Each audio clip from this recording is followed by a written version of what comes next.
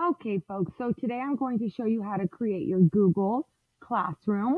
So just one basic thing you need to know about Google is when you're dealing with anything to do with Google in the address bar, you would type the extension, what the website that you're dealing with. For example, if it's Google Photos, you would type photos.google.com.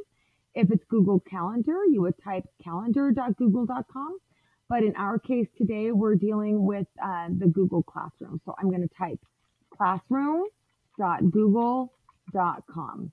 Okay, you can have as many classrooms as you want.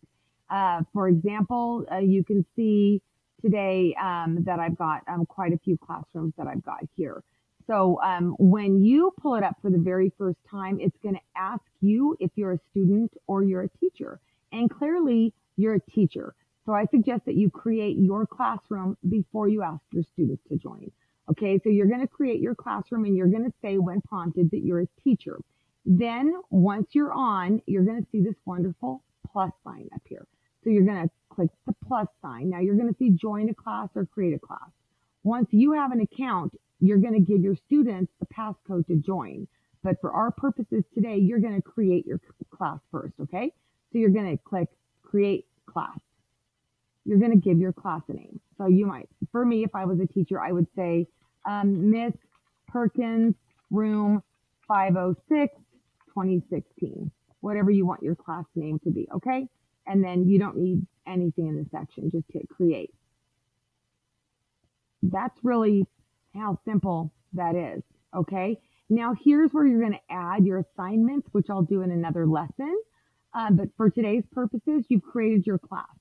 Okay, you can modify this, and again, I'll get into that at a different time. But here to get your students on, since you've created your class, now you want your students in it, right? You're going to click on students, and you see this lovely little code. Okay, in the last screen, you saw create a class or join a class after we click that plus sign. Your students, when they log into the Chromebook, are going to go on classroom.google.com. It's going to prompt them, are they a student or are they a teacher? They're going to say they're a student.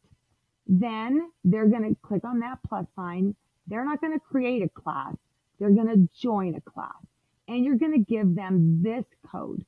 Now, this code is case sensitive. And what I mean by that is if it's an uppercase letter, they need to type an uppercase letter.